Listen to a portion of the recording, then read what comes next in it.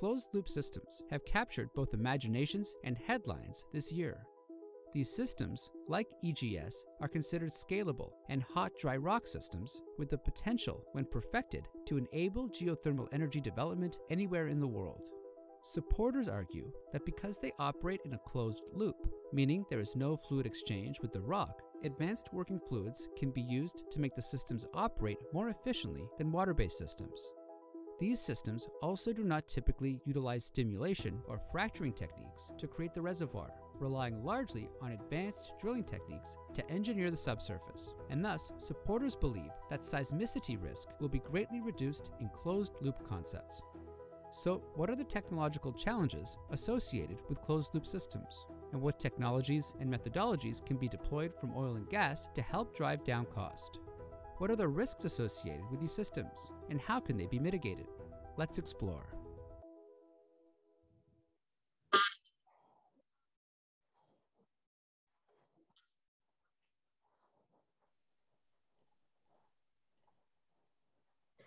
Well, hello everyone around the world. Welcome to our closed loop panel at Pivot 2021. I'm Silviu Livescu, your moderator, and I'm delighted to discuss with 5 fantastic panelists today. On Monday, we had an excellent panel on direct heat technoeconomics, and yesterday, it was so great to watch an enhanced geothermal systems technoeconomics panel.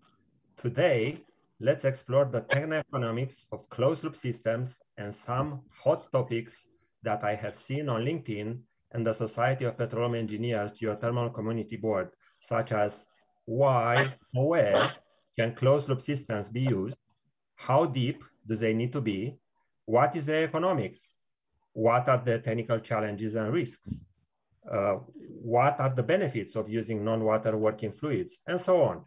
I'm going to ask each panelist to briefly introduce themselves and what their companies and teams represent in the closed loop systems area. And then I'm going to ask each of them a couple of questions. This discussion should take between 30 and 40 minutes. And after that, I'm encouraging all of you to send us your questions related to closed loop systems for our panelists to discuss how they fit in the geothermal energy space and where we are going from here. So now, without any further ado, let's start with the introductions in the order of the panel card from left to right. John, you are first. Thank you, Silvio, and hello, everybody. My name is John Clegg, and I'm CTO of Hefe Energy Technology. So Hefe is a group of oil and gas industry veterans who've decided to take our directional drilling and measurements experience and pivot it from oil and gas to the development of high temperature directional drilling systems for the geothermal industry. We believe this will enable the drilling of directional wells at temperatures higher than 200 Celsius, which in turn will help to optimize the economics of closed loop geothermal systems. We believe that high temperature directional drilling and measurement is going to be necessary to allow closed loop systems to reach their full potential, and we intend to develop that enabling technology for the industry. Thank you, John. Lev. Hi, my name is Lev Ring, and I'm CEO of Sage. And like John, Sage is a team of oil and gas former executives. We have on our team 100+ years of experience of people developing, managing, and commercializing different oil and gas technologies. We started Sage a little bit more than a year ago with a vision that we can put together technology to engineer cost out of geothermal systems. And we believe that closed loop approach, which we'll discuss during this panel, is what will make geothermal global and cost competitive. Excellent, thank you, Lev. Joe. Yes, thanks, Silvio. My name is Joe Shearer. I'm the CEO of Green Fire Energy, and our latest claim to fame is that we're a finalist in the Pivot New Ventures pitch competition tomorrow, with Sir Richard Branson judging, as Pivot is clearly more interesting and exciting than space, so we came back for that, right? Anyway, but more to the point, For the last 7 years, we've been developing closed loop technology for geothermal systems, and we're already commercial with projects in several countries. Our immediate commercial focus is retrofitting unproductive existing geothermal wells and expanding within existing geothermal resources to make them productive where conventional geothermal technology just won't work or the resource is degraded. Excellent. Thank you, Joe. Eric. Yeah, I'm Eric van Oort. I spent the majority of my career in the oil and gas industry, working for Shell for 20 years in a variety of functions. But right now I'm a professor at UT Austin, specializing in drilling and leading 2 large industry consortiums on drilling automation and well integrity. I'm also a principal investigator with the GEO organization, which actually organizes Pivot, and I act as an external advisor to EVER.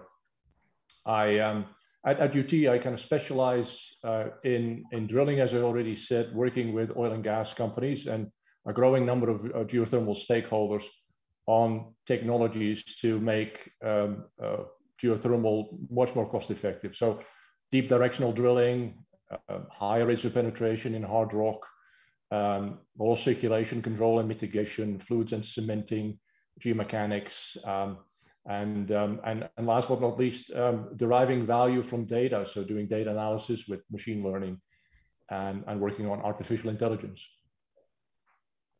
Wow, excellent, Eric. I'm sure we'll touch all these topics today, at least briefly. And last but not least, Piotr. Thank you very much. My name is Piotr Monkars, born and raised in Poland, the co-founder and CEO of Geothermal Solution, a company built to deliver geoheat in megawatts and tens of megawatts through a closed-loop geoheat harvesting system. I'm a professional engineer, Stanford University PhD, member of the National Academy of Engineering, and an adjunct professor at Stanford University for intro. In my 40 years at Exponent, I have learned what makes projects succeed and what makes them fail. I learned how to coordinate and lead global teams on global projects. My passion is to extend the enormous know-how of the oil and gas industry into geoheat closed-loop harvesting. What the industry has done making the United States energy independent can be used to make the energy world green. This is why Geothermal Solution was created. Thank you. Wow. Thank you, Piotr. So now let's jump a little bit into each one of your entities and see actually what closed loop means. And so if you want, this is a question for all of you, and again, I'll call you by names. Can you please a little bit about the work that your companies and teams have been doing on geothermal and especially on closed loop systems? So John, let's start with you again. Okay, thanks. This answer might be a little bit different to some of the others because as a company, we're not developing closed loop systems themselves. We're actually developing the enabling technology that will make them work. We started to look at geothermal drilling a year or so ago, and initially we focused on what we were familiar with and what we'd seen in the past, which is hydrothermal wells. And hydrothermal wells for hot water and steam appear often to be drilled blind, and they're often simple vertical wells or close to vertical. So we didn't really see much of a requirement for directional drilling. But then we began to look deeper and we learned about EGS and in particular closed loop systems. And we became particularly excited about the opportunities that we thought they could bring, both to us as a company and also to the industry and to the world. We got very excited by the fact that there's the ability to drill wells anywhere on the planet and not just where there's hot water or steam close to the surface, and what that potentially does for things like energy independence, and also what it does for things like avoidance of grid congestion and placing the source of power close to the point of use. Most closed loop systems are going to be used to drill for electricity, and electricity really needs to be generated close to where it's used. So we like that. And we saw a lot of buzz and excitement around closed loop systems, but we realized that some of them are going to be quite technically challenging to drill. If you look at some of the designs out there, they require fairly complex and very accurate directional drilling. Now, the oil and gas industry is very good at drilling complex directional wells and very good at well placement, but the technologies that are used in oil and gas don't work reliably at the kinds of temperatures that we think will be needed to make geothermal development economically interesting in the longer term. And through a process of basically a two-pronged attack, we hit on a sweet spot of about 225 Celsius operation capability as an initial target. And we came at that for two reasons. First of all, it seems to be the temperature at which a number of other technologies are going to hit near-term limits. It was just yesterday, and I think it was on the EGS Technoeconomics session. It may have been on a different session, but we heard about how 230C is about the limit for long life from fiber optic sensors at the moment, for example. And we talked to a lot of people about things like tubulars, cement, drilling fluids, and so on. And 225C seems to be that kind of magic number. If you can get to that point, there's a lot of other adjacent technologies that are likely to work. But also in line with the great traditions of innovation, we don't want to break the laws of physics. We don't want to develop anything new.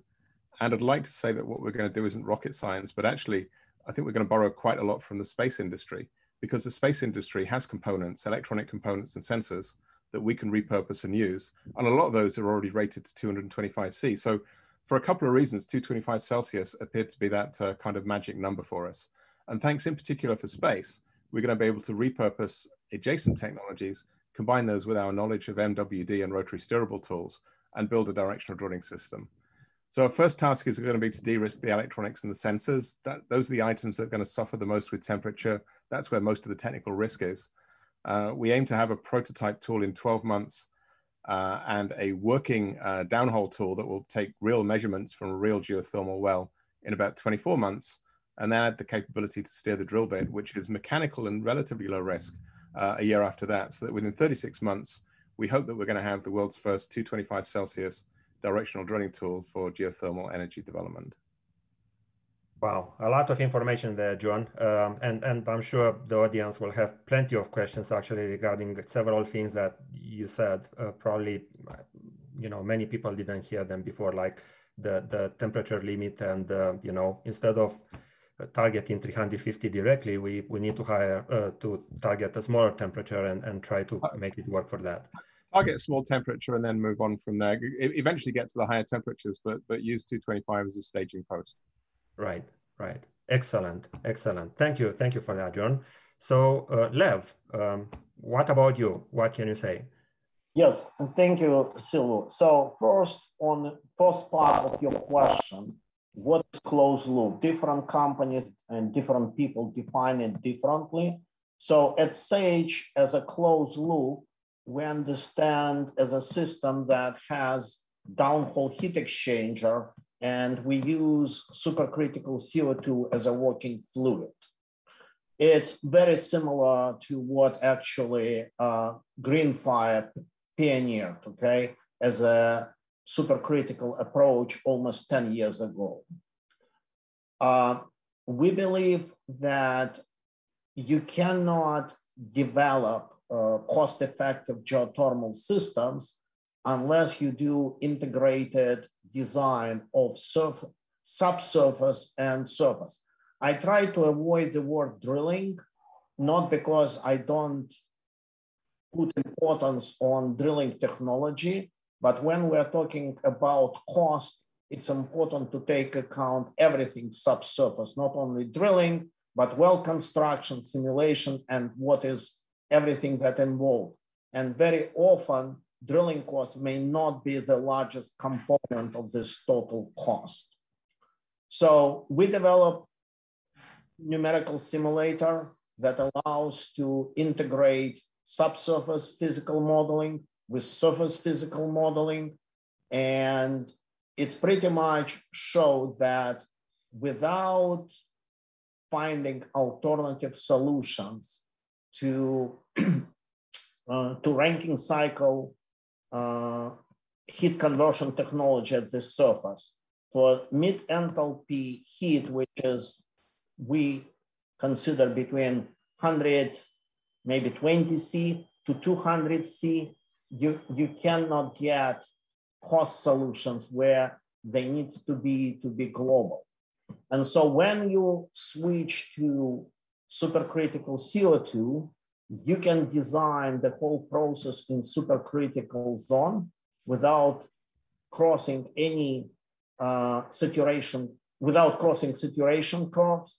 And switching from Rankine cycle to Brayton cycle, it allows you almost to double efficiency. There are a lot of things that are critical for our designs. During last 2 days, there was a lot of people saying that geothermal will require very high flow rates. They're really high. We are talking about from maybe 10,000 barrels per day minimum to 50,000 barrels per day, which is significantly higher from everything that we have in oil and gas industry. And so that results in the need, whatever heat harvesting technology is being used, to develop large tubulars and ability to place these tubulars deep in the hole. We will start with implementing our design in geopressure regions in Texas and Louisiana, simply because we are trying to design a risk out of the pilot plans, and DOE has done a lot of work proving that there is a huge geothermal potential and brine aquifer that are available to flow at the rate that we need. We secure several customers in Louisiana and South Texas, and we hope to have pilot plan in place and operating in the next 2 years. Excellent, excellent, Lev. Thank you very much. Joe. Sure. Yeah, thanks, Lev, for the reference there. We did our closed loop demonstration project at Coso, California, which is a large geothermal location in Southern California, and it was funded by the California Energy Commission, Shell Game Changer Program, and J-Power, which is a large Japanese utility, through the Electric Power Research Institute. And we completed the testing there in early 2020. And we have a very thorough formal report that was published by the California Energy Commission, which is actually attached as one of my speaker handouts if someone wants to pick it up, or you can go to our website and download it there with the various other papers we've published relating to it. We also included as handouts some diagrams of various closed loop solutions that we're actually implementing. So one we call our simple retrofit solution, and that's using our downbore heat exchanger approach. Essentially what we did at the Coso demo, where we used both water and supercritical CO2 as the working fluids, and showed that we could take a well that couldn't be used due to high non-condensable gases and produce over a megawatt of power, even though our budget was only permitting us to insert 1,000 feet of the downbore heat exchanger into the well. There's another diagram there, which we call our multi-phase solution diagram. And it's also attached. And it shows our patent pending concept for steam and two-phase dominated resources that can't be produced conventionally, at least not without seriously depleting the water and pressure from the resource. So by attracting steam and condensing steam on the downbore heat exchanger, you capture the latent heat of vaporization in that condensation, which is a lot. And then driving that condensate down into the resource, back into the resource, so no water or pressure escapes from the resource. We take only heat, not mass, to the surface for power production. And while this can be used in retrofit wells, the big opportunity is to drill new wells that are tailored to the resource to vastly expand production from existing geothermal fields and green fields that don't have their permeability necessary for conventional technology, but aren't hot, dry rock either. But speaking of hot, dry rock, that's the holy grail. And it is shown in yet another diagram, and we've done a lot of modeling on that. And we're testing that actually in September on a project in Japan that will, I think, be the first real test of a true closed loop system in truly hot, dry rock. So we'll see if we can validate some of the modeling that Professor Van Oort has put in his papers. Thank you very much. And we expect to. So also, in order to show that closed loop geothermal can be fun and blow up anti-geothermal bias, which is out there, right? We have a diagram on our hot spring solution and just showing how closed loop can be used to avoid the main concern in hot spring areas, which is that conventional or enhanced geothermal systems could interfere with the natural flow of steam into the hot springs. So we did this analysis for a Japanese customer at the Obama Hot Spring Resort. And Japan has some of the best geothermal resources in the world, but geothermal actually has a bad name there because of this potential for resource interference. But obviously, a closed loop avoids this. So Japan's a great market for all the closed loop folks. Silvio, back to you. Yes, excellent, Joe. Thank you very much, and thank you for providing the handouts. I hope our audience will read them. Eric, what about you? Yeah, thank you, Silvio. Yeah, I'm very excited about closed loop, and I think it's the key to geothermal anywhere for power production, for reasons that we're undoubtedly will get into in this panel. The key to it has already been said before, is the reduction of drilling and well construction costs, right? Some significant improvements need to be made in order to get to levelized cost of energy that are really competitive with other kind of conventional and new green sources of energy.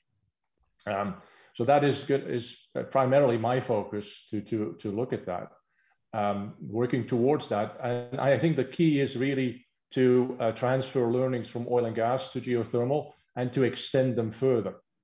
As a technologist, I'm really excited about what is going on with laser drilling and drilling with the electrical discharges and millimeter waves and plasma and so on. I do believe that needs to be funded, and that may be the way we drill in the future. I just don't see it being used at scale and at depth, at a depth of 7 to 10 kilometers downhole, where we have temperatures above 200 degrees centigrade pretty much everywhere around the world.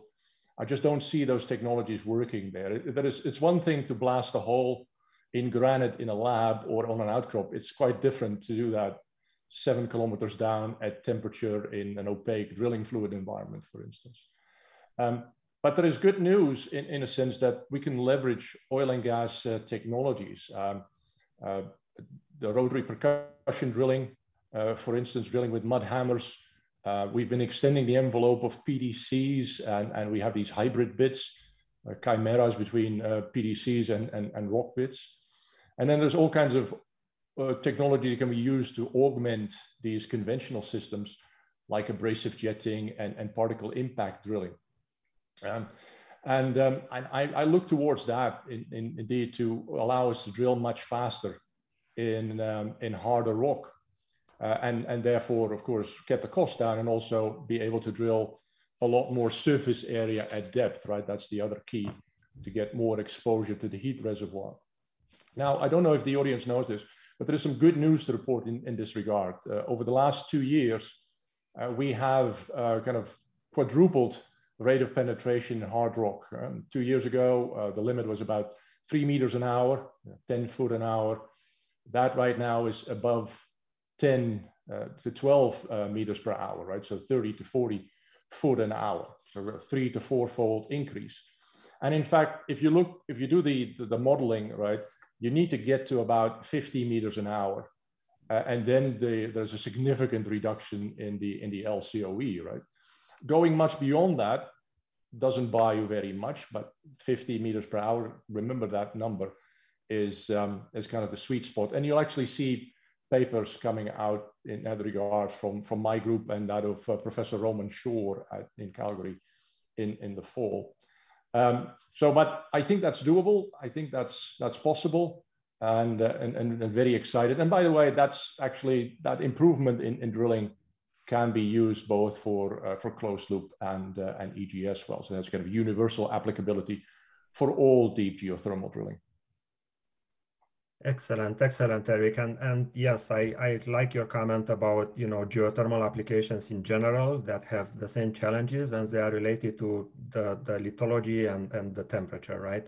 Not to the type of the system. And so in addition to drilling, then we have also to talk about completions and production engineering and all other stuff that we haven't even touched, just because we have, we have to drill our wells and then to lower the cost. And we have to do them cost effectively. Yes, yes. Thank you, Eric. And Piotr, what about you? Well, first of all, I wish to thank the organizers for bringing our panel together to look at the new closed-loop geoheat harvesting approach. Contrary to some comments I heard, we firmly believe that today, accessing very high temperatures, and I mean 300 degrees C or thereabout, is feasible, making closed-loop delivered energy competitive with other sources. LCOEs of 4 or 5 cents per kilowatt hour. The materials and processes are already commercialized and to a major degree implemented by the advanced oil and gas exploration production companies.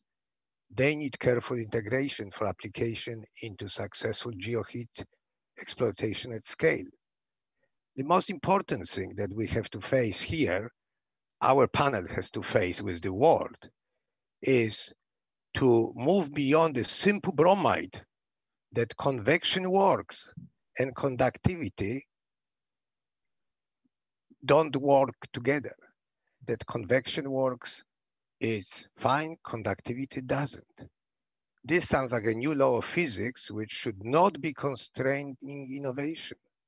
Accessing a greater volume of the formation through our thermal rich enhancement that we develop a geothermic solution with our hundreds of years of experience on my 40 people panel or team, allows us to move past the inherent limitation of the rock's conductivity to increase the heat flow towards the borehole without the resource depletion.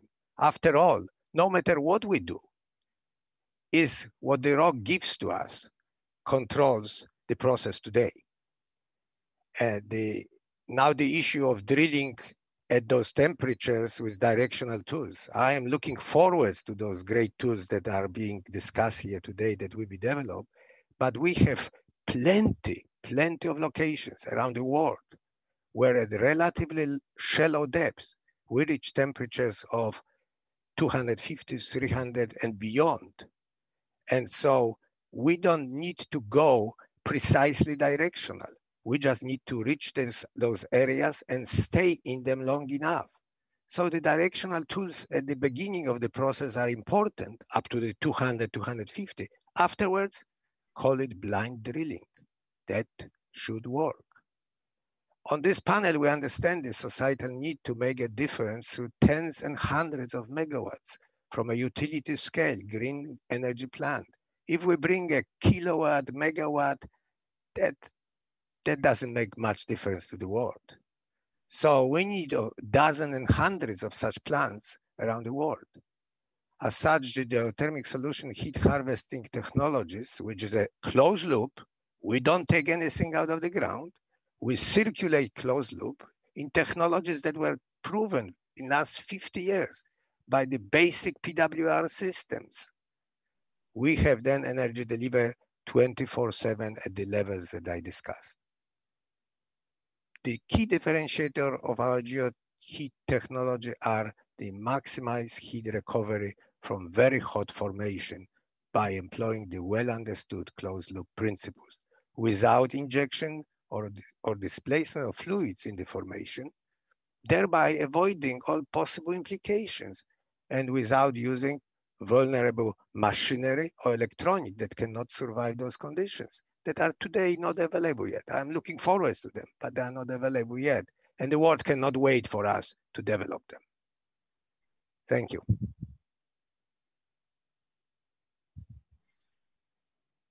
Excellent. So thank you very much all. Really great descriptions of what you are doing and where you want to head from here, what kind of technologies you are using. And actually, I like, that we are talking about the description of the closed loop systems, because it looks like, not two companies have the same kind of technology or the same kind of focus, right? And so we already reached 30 minutes, and we have plenty of questions from the audience. Actually, way too many to answer all of them. But I would like to start taking some of them. And so the first one, and I ask again, I'm going to call you by names, but please try to answer, within 1-2 minutes at most, just to have, time for more questions. So the first question I think that is relevant after our first question is, what is the low-hanging fruit for closed-loop systems? Piotr, let's start with you this time. A low-hanging fruit are the locations that are around hot zones on the global map. The Pacific Rim, part of the Mediterranean, part of the Red Sea area, some spots in Africa, a lot of hot spots within United States. That's the hot, low-hanging fruit, where you go to the depths of between 3 to 5 kilometers, where you don't have to worry about the exact direction. You just worry about the length in the heat rock. And that's the low-hanging fruit. This is what we should concentrate. This is what will allow us to show to the world that this is for real. And I am sure the money that was lacking so badly for development of tools for drilling in those conditions suddenly will appear on the scene. Thank you. Excellent. Thank you. Eric?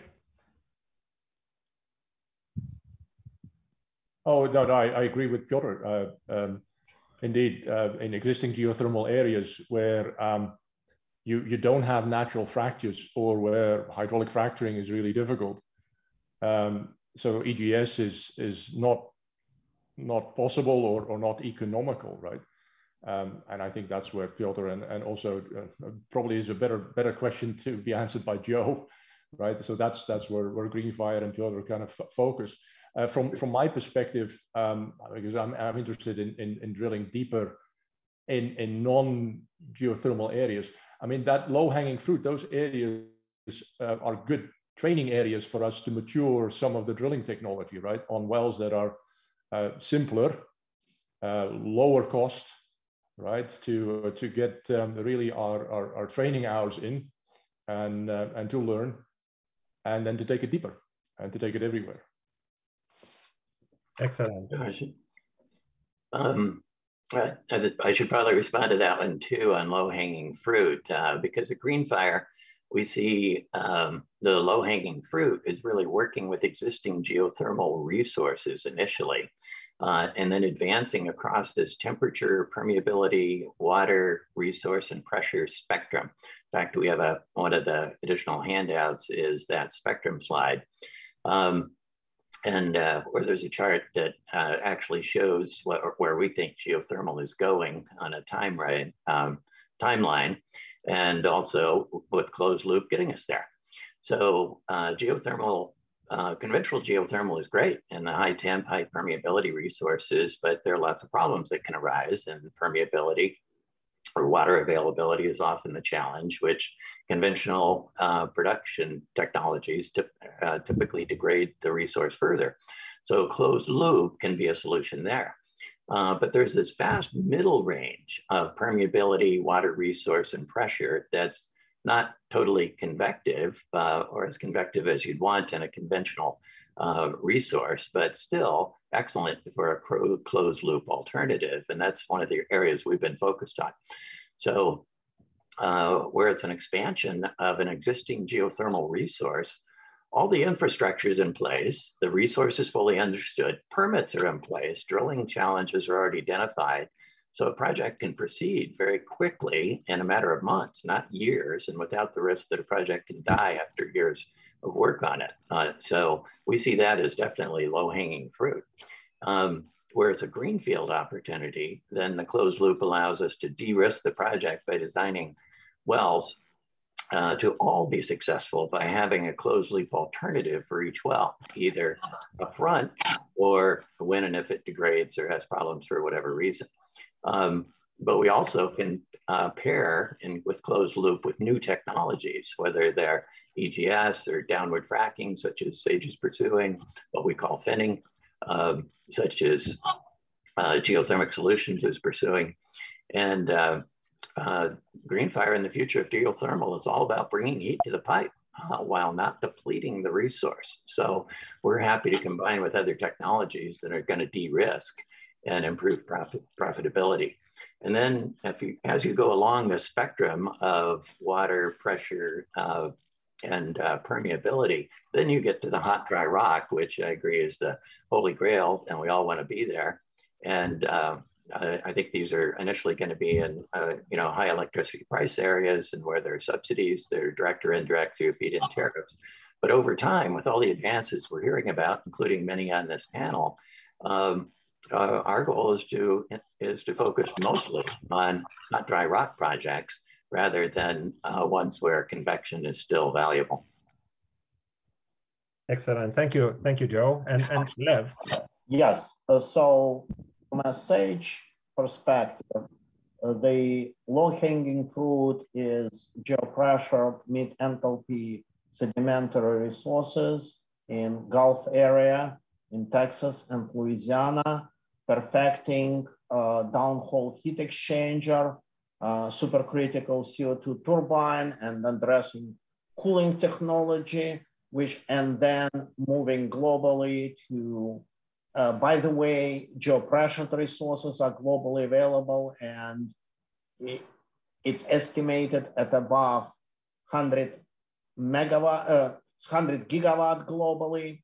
We have footprint available in Texas. We have very well understood resources, and that's what we're going to start and engineer risk and cost of our system. And with 20,000 wells being drilled every year in Texas, there is huge potential to upscale. We believe that we can get from each well 2.5 to maybe 4 megawatt, which gives tremendous growth potential. Very good, very good. And John? Yeah, I'd start off by, it's not exciting when you agree with other people, but we heard about hydrothermal. At Hefe, we've been working with a hydrothermal operator in California, and based on conversations with them and looking at some of the operations, and also based on reading the report that Joseph referred to earlier, we see that there is definitely potential for significant improvement in some hydrothermal areas by using closed loop systems. And that could be, for the industry, very, very new, very early stage low hanging fruit. From a Hefe perspective, I mean, going back to the technology development, definitely we see the 200 to 225 Celsius area as low hanging for us, because we believe the technology exists for us to be able to do it. But picking up on a point that Piotr made, I think that the potential is there to go a lot higher, and we certainly wouldn't rest on our laurels when we get to that point. Like I said earlier, we think that's a staging point. We think it will be necessary to develop drilling technology, and I think ultimately it's going to be useful to have directional drilling technology that works in higher and higher temperatures. It is a bit more challenging than getting to that 225 Celsius number. One of the outfits we're talking to is JPL in Pasadena. Those guys are currently working on electronics that have to work at 480 C for the Venus lander. And if we could partner and work with people like that, then the potentially no limits to what we can achieve in the coming years. But we're going to take it a step at a time, and our low-hanging fruit is 225 Celsius first. Excellent, excellent. Very good comments. The questions keep coming. I would say probably half of them actually are about comparing closed loop systems with EGS. And so to me, actually, it's not about comparing them, just because in my opinion, in my humble opinion, we need to work together, and probably we need to find ways where closed loop systems work and other places where EGS system enhanced geothermal systems work, right? If you think about it, even the direct heat systems that were discussed on Monday during the panel on direct heat, those are closed loop systems as well, just lower temperature, but they are closed loop systems. And so we need to better define the value proposition here. Just because we want to scale up the geothermal energy production doesn't mean necessarily that we are going to have only one solution to all our locations and applications and so on and so forth. So the next question that I would like to take is, what about repurposing existing wells, either oil and gas or even geothermal wells? Can closed loop systems actually bring any value for repurposing wells, existing wells? And, well, maybe that's a question for me.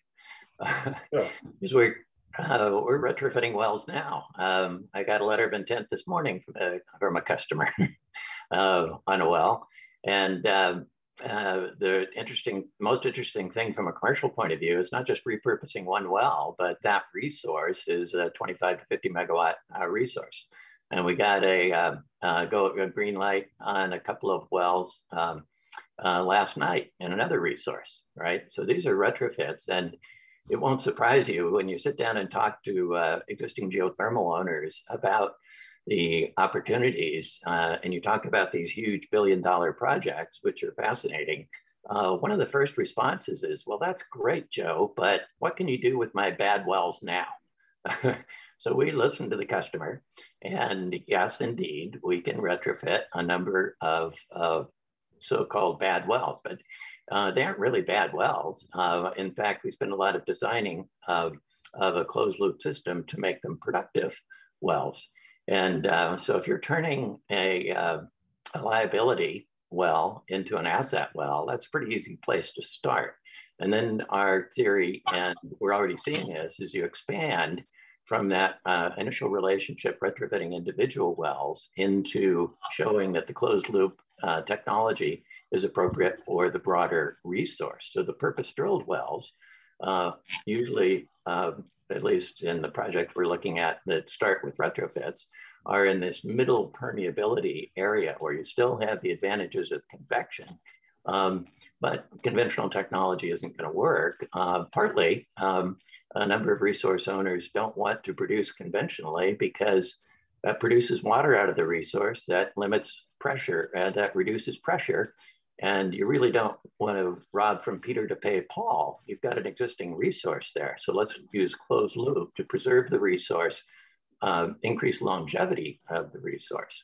So just retrofitting individual wells can work and is economic, and we're not engaged to do that unless it's economic for the customer and economic for us. But the bigger opportunity is expanding that into the broader resource where you know enough about the resource and some of the troubles with the bad wells that you can't necessarily count on it working for a conventional technology, but you can plan for it to work with closed loop system. So that's definitely an opportunity. Now, if you're talking about retrofits of oil and gas wells, and there was a great panel yesterday on retrofitting oil and gas wells, we're very interested in that as well. And we have a patented green drive solution that uses closed loop geothermal to actually pump oil wells, because then you can save the electricity that's needed for pumping and thereby making oil and gas more green. And oil and gas wants to be more green these days. But it's economic because you're producing the power that would otherwise be needed to pump the oil well. And then there are some oil wells that are just good candidates for what we call a simple retrofit. So retrofits are great in their own right, but they lead to really wonderful opportunities for all of us. If you don't mind, let me give you a little bit different perspective on the same question. So from Sage standpoint, I absolutely agree with Joe on hydrothermal wells, and the specific for hydrothermal wells usually that they have very big bore to the depths. when we are talking about oil and gas existing depleted wells, one of the limiting factor is that you would have 4.5 or 5.5 tubing cemented at depth. And it's very difficult to provide flow rates that are required to generate commercial values of electricity in mid-enthalpy region. With that said, there are exceptions.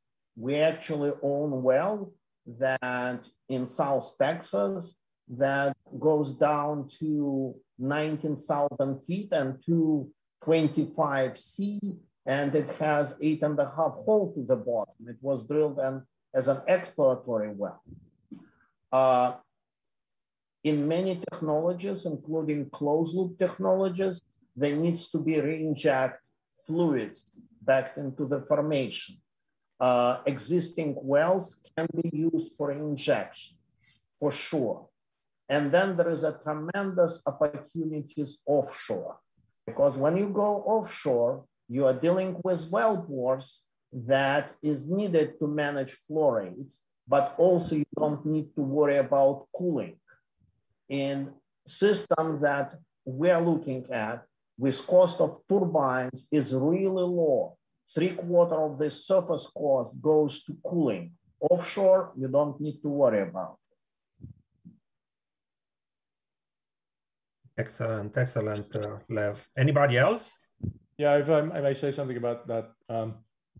So I agree with Lev. I don't want to be the Debbie Downer on this panel with respect to repurposing wells. I think Joe talked about repurposing existing geothermal wells, right? And a lot of people are now getting very excited about repurposing old oil and gas wells. And as Lev already said, there are some issues there, particularly the fact that if you want to produce electricity, then you have to have the right temperatures and the right flow rates, of course. And a lot of these wells, from just the way they're constructed, don't lend themselves to that, certainly not on the production hole sizes.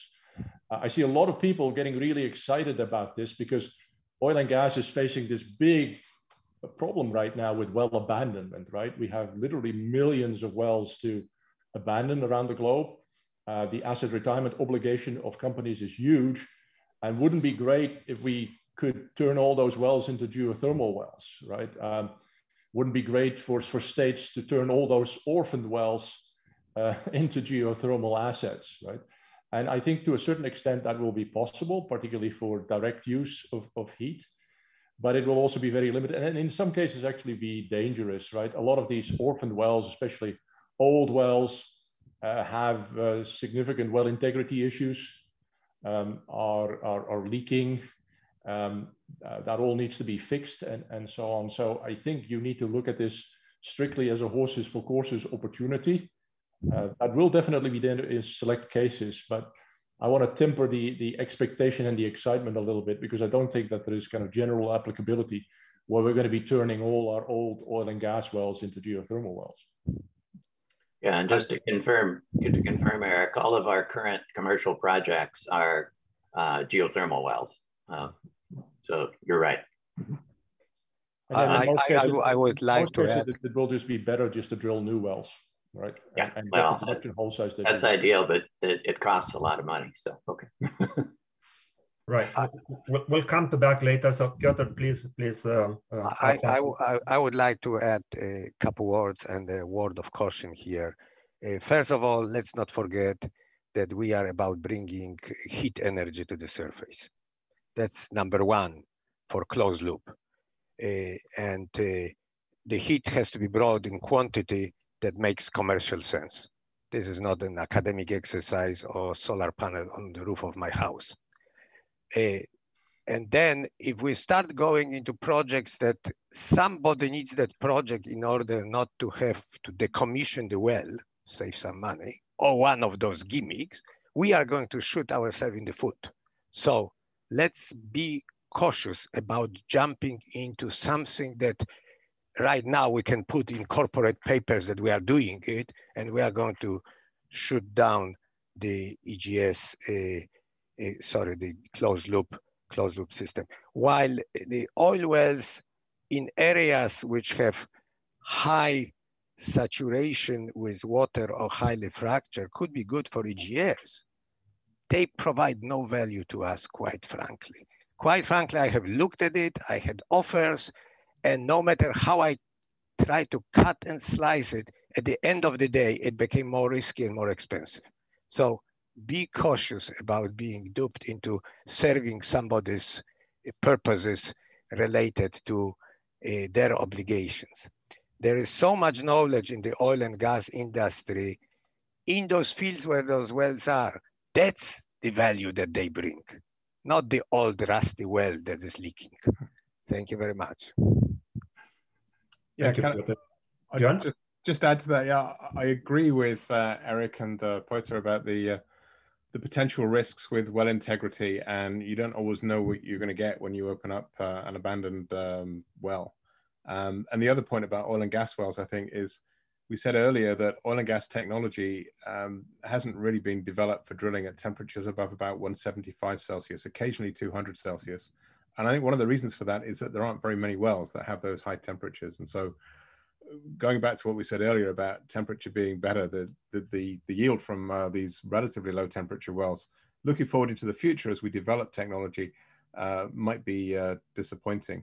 Hydrothermal wells could be different, but I guess the point I'll make there is that it could be very good to repurpose existing hydrothermal wells as part of a technology roadmap in order to develop and understand how these systems are going to work. But if we're going to be ambitious, and if we're going to see this industry significantly scale, and the kind of numbers that Lance was talking about earlier today, I doubt that there's anything like enough hydrothermal wells to repurpose. So we're going to have to drill a lot of new wells anyway. So we may as well figure out how to do it. Right. Can I add one more word?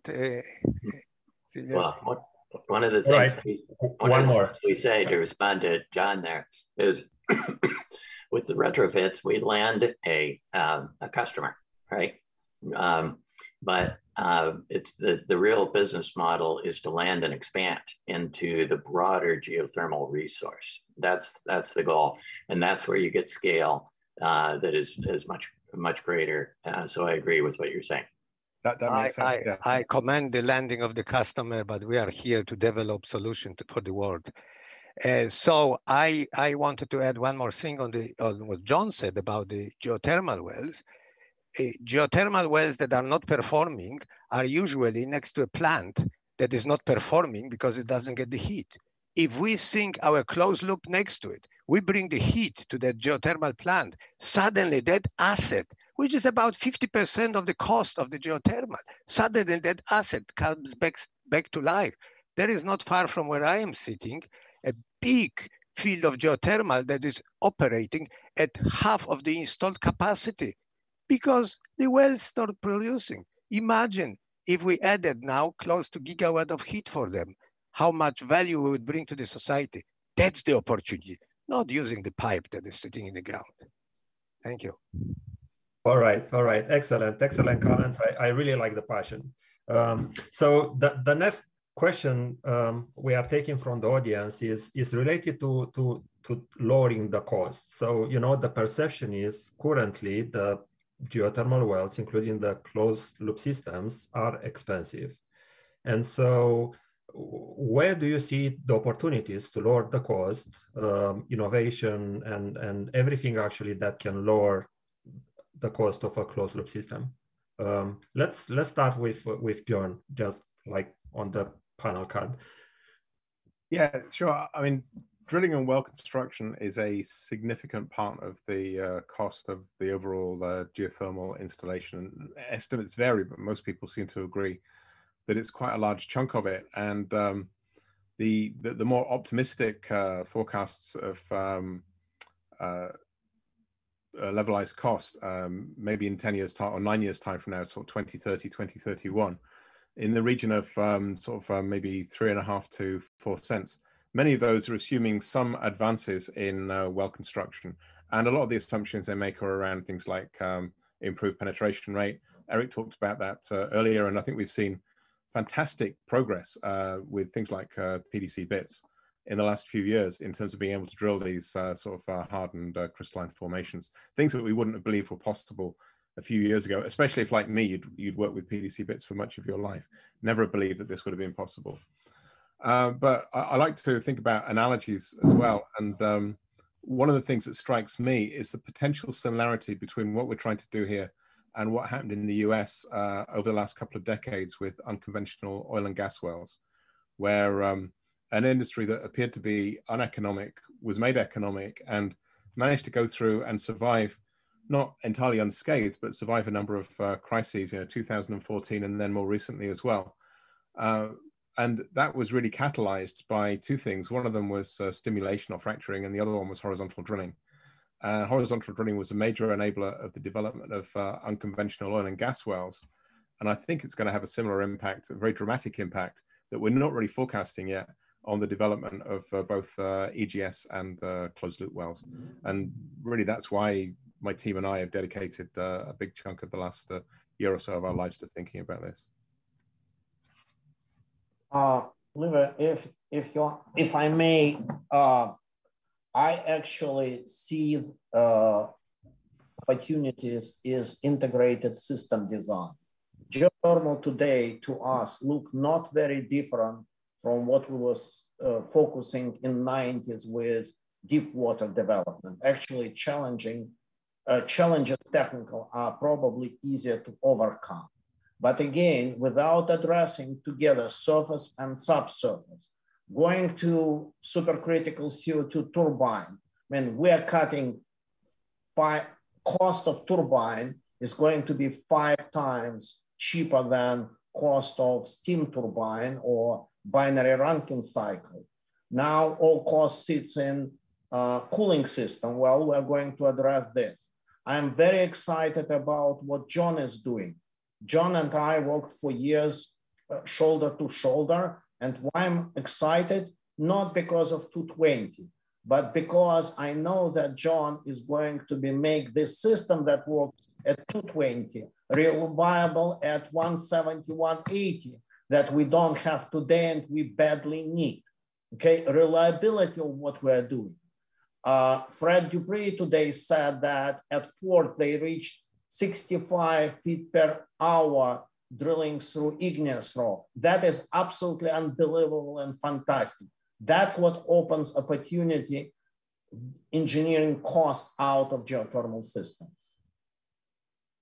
Excellent, excellent. Joe?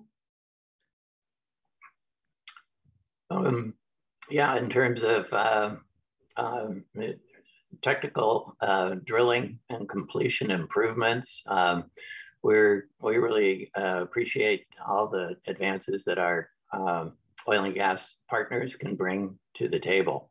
And there are a number of panels, including folks on this panel that are, John in particular, that are talking about those advances. So in a word, I'll keep it short, reducing cost is the main thing that we would expect. And of course, there are many elements to that, but drilling and completion advances are key.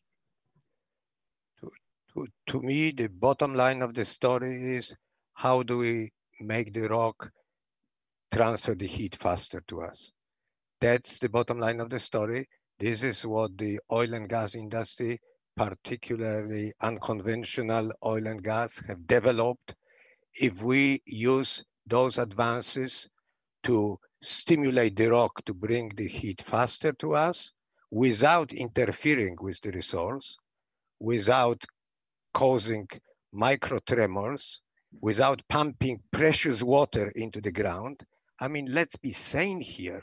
The world is now pricing water at the price of oil in many areas of this world. And we are talking about pumping millions of gallons of water into the ground, whether we recover it or not. I don't even want to touch that topic here, okay? So we have to focus on how we can bring what I call dry heat to the surface. For me, the model has been invented. The model is called PWR. We just don't want that nuclear reactor. The Earth is the reactor. If I can bring the heat through closed loop, tube in tube, I am using tube in tube as you all know. If I can bring the heat to the surface, then I am going to go for a loose solution, how I convert that heat into more effective pushing my turbine on the surface. I don't need to put my turbines 3,000 meters on the ground. I am going to use the technology that John is developing to go deeper, to higher heat. I want to get to 350 degrees C. Yes, today I can only go blindly there and stay there blindly. I would like to go there and stay in an educated way. That requires new tools. But the bottom line of the story is talk to the rock. Convince the rock to give you more heat faster, and then grab it and bring it to the surface without interfering with the resource. Thank you very much. Very good, very good. And Eric, we have 3 more minutes before the closing remarks, so okay. Please, your floor is yours. I'll be brief. I don't talk to rock, I crush it. Drillers are simple beings. But when it comes to drilling and well construction, I do think that that's the major problem area for us to address, right? And I'm like a kid in the candy store. I see opportunities everywhere, right? Particularly in terms of transferable learnings and skills and technologies from oil and gas. I mean, we make really good bits, right? That can drill really hard stuff. And we know what damages bits. It's not necessarily the hard rock. It's drilling dysfunction. So if you can apply the learnings that we've had with the shale revolution on drilling optimization and keep bits intact, and you can drill longer and faster. And that's exactly what is happening right now, right? There's a beautiful example of transferable learnings from the shale revolution. Deep directional drilling, right? John is working on that. There are several service companies working on that. There's new developments in metal-to-metal motors there that make it possible to drill at 300 degrees centigrade, right? Have already been used in Iceland at IDDP. Apart from that, I mean, there are other areas for us to focus on, right? Lost circulation is a problem on every geothermal well, especially when you drill closed loop. You can be really aggressive dealing with lost circulation because you're not producing through fractures. So a big area for us to address, right? Managed pressure drilling has not been used in geothermal. I see great opportunities for that, right? Probably my biggest excitement is for machine learning and artificial intelligence, right? Machine learning in terms of data set analysis and getting the highlights out of the data that allow us to push the envelope on the performance even further. And then artificial intelligence for control systems, for instance. I think that, for instance, deep geothermal wells need to be drilled with smart auto drillers that are guided by AI, and that's something that my group is working on. So as I said, I'm like a kid in a candy store. There is so much to do.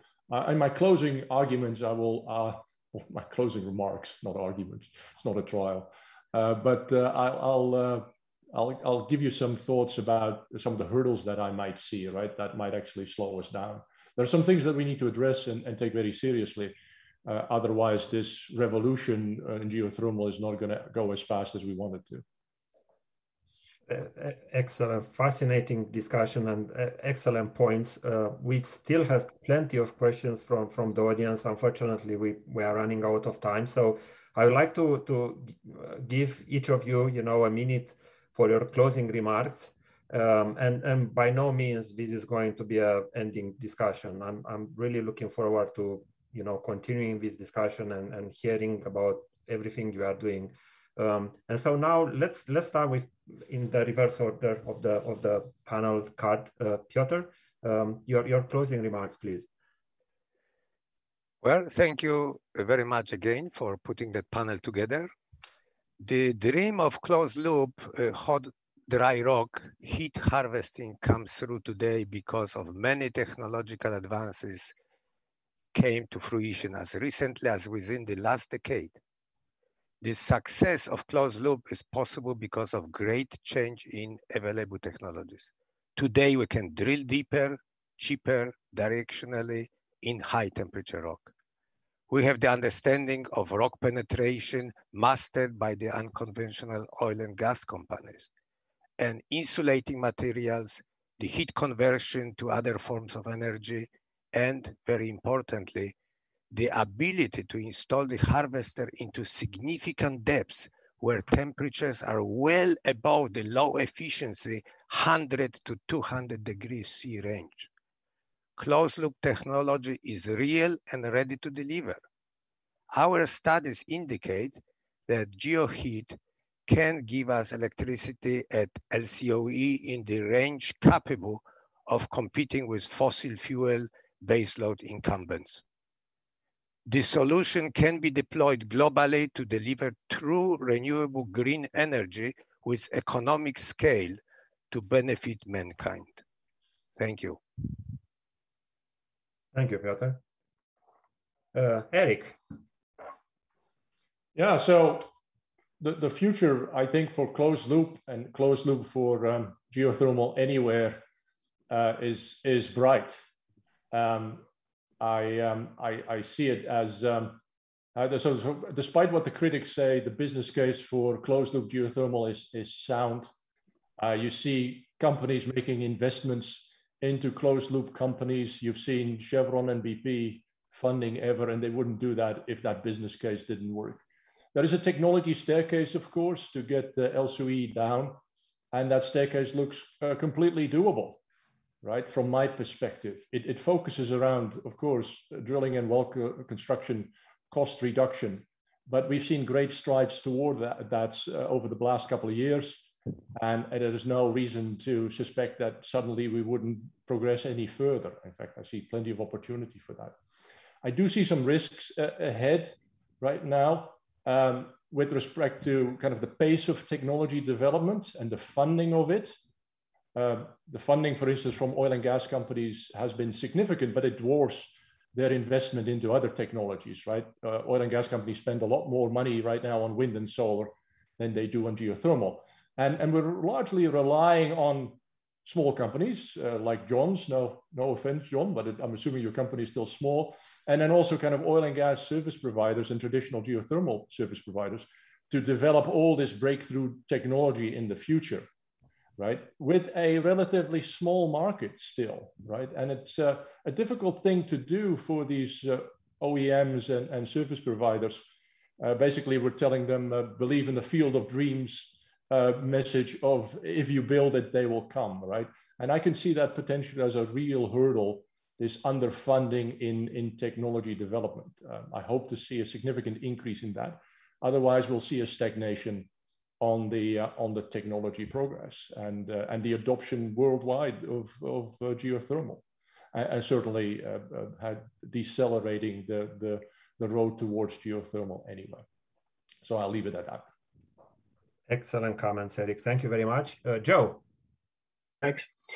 Yeah, thanks to you and Jamie and Pivot for putting this conference together, which provides a great vehicle to allow the oil and gas world to really apply its phenomenal expertise and impressive history of innovation to make geothermal the major energy supplier that it really should be. We've seen the oil and gas industry get interested in geothermal before, but with the energy transition, it's Pivot, it's causing this to be a serious transition, a real pivot. And our approach at Greenfire for working with existing geothermal owners on real commercial projects now, with the active support of our oil and gas partners, can help bridge that historical gap that's existed between these industries for the benefit of everyone. So it will move the industry forward much more quickly. So thanks to Pivot and the fellow panelists, and full steam ahead. Excellent, excellent. Thank you, Joe. Lev. Well, I'm super excited because all the energy, all the discussion that's going on at Pivot and outside Pivot, there is definitely tremendous growth of interest to geothermal systems. We are very excited about our partnering with neighbors. They bring tremendous footprint, drilling expertise, automation, robotics, data analytics. We feel that all the pieces coming together, now it's our challenge to implement them, design costs out, and that's what we are good in oil field. We're good at designing costs out. Thank you very much, Lev. John. Okay, very quickly. Yeah, I mean, we all know that geothermal has this great combination of low GHG emissions and high capacity to be able to provide baseload power. But also closed loop offers us something in addition to that, which is really the ability to provide that power anywhere in the world, in a city and in an industrial complex, even on the site of an existing coal-fired power station, to leverage the high tension lines and so on. We believe at HEFE that the economics can and will be competitive with other sources of power, as we've heard from a lot of the other panelists today. And it looks as though technology is going to be a key enabler. Lev brought up the integrated system design as a requirement a few minutes ago, and I think he's absolutely right there. It's not just about a drilling tool, it's not just about a rig. One of the things that I'm excited about is that we can provide technology that won't only allow directional drilling. Once we've got downhole capable high temperature memory and processors and so on, there's going to be a whole bunch of other stuff we can do with that as well, and allow us to build really truly integrated systems. And with that, Sylvia, thank you for this opportunity. Thanks, Jamie, as well, and I'll let you finish. Excellent, excellent. Thank you very much again. Wow, what a great discussion and how much food for thought. I would like to thank our fantastic panelists one more time, and I'm urging all our attendees to reflect on how we all can collaborate and do our part to help scale up geothermal energy faster, like Eric said. I hope that you all agree that the time to act is now. Thank you very much for your attention. See you next time. Bye.